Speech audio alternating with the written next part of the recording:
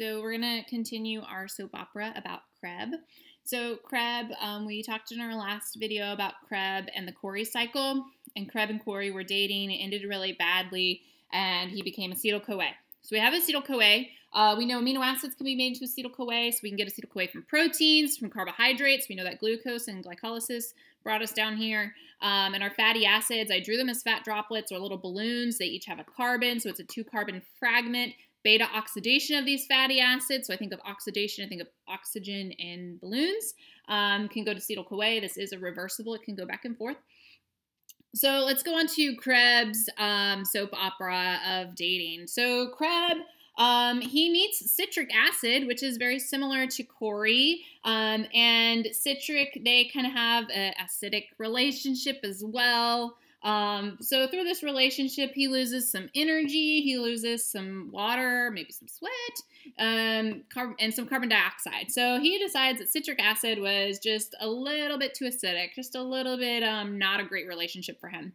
So he meets alpha-ketoglutaramic acid, which I have a hard time saying that fast, and this is also using thiamine or B1. So this is his best relationship, his first relationship that's been pretty good. So his best relationship number one, he truly has a long-term relationship with alpha-ketogluteric acid.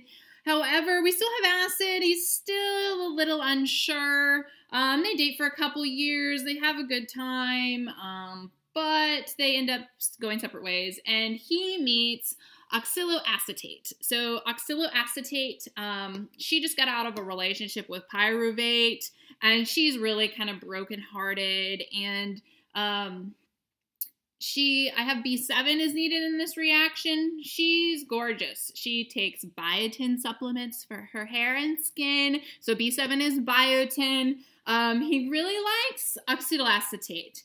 And they have a really great relationship. So eventually, though, along the way, Mr. Kreb, he goes back to being bachelor acetyl-CoA up here, and he can't decide between the fatty acids, and amino acids come along again and say hi.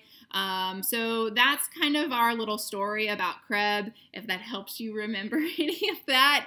In this whole process of dating, he has 38 children. So that's a lot of energy that's created from one of his dating cycles. Bad Kreb, lots of children. So one glucose can yield 38 ATPs, and that's mainly through this Krebs cycle here. But that is my little story about Kreb. Hopefully that helps you remember the Krebs cycle or the TCA cycle or citric acid cycle.